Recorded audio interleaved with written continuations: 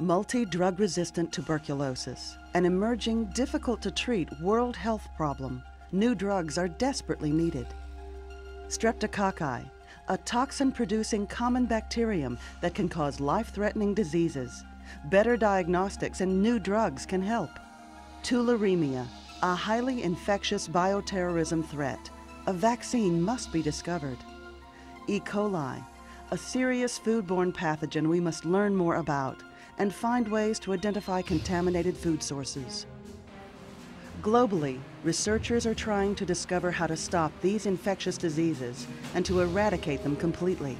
A solution can only be found through research, just as vaccines have already been discovered for polio, smallpox, and measles.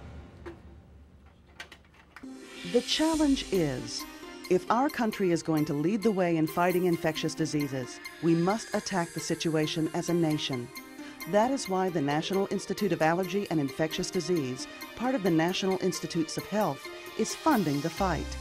Two requirements are necessary: highly trained, skilled investigators and safety-engineered, highly secured laboratories called Biosafety Level 3 or BSL-3 labs.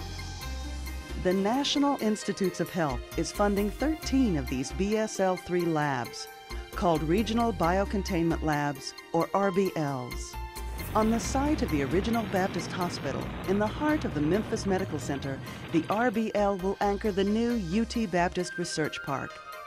It is the dream of Memphis business leaders and UT Health Science Center researchers, because the RBL safety and security features, combined with world-class research, will attract new biotech businesses to Memphis.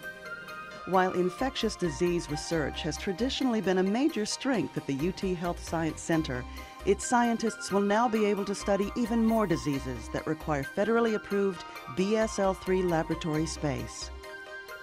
As Dr. Gerald Byrne, principal investigator on the RBL project, points out, the RBL will create virtually endless research opportunities for scientific breakthroughs in the control of infectious diseases. These diseases pose serious health threats for each and every one of us. We're here to help. Serving as a regional resource for researchers from public and private firms, the RBL will spark new economic growth for Memphis and help forge the city's future as a leading bioscience center. The economic impact of the RBL will be felt in several ways. The work done in this new facility will help attract even more top researchers and research grants to the University of Tennessee Health Science Center.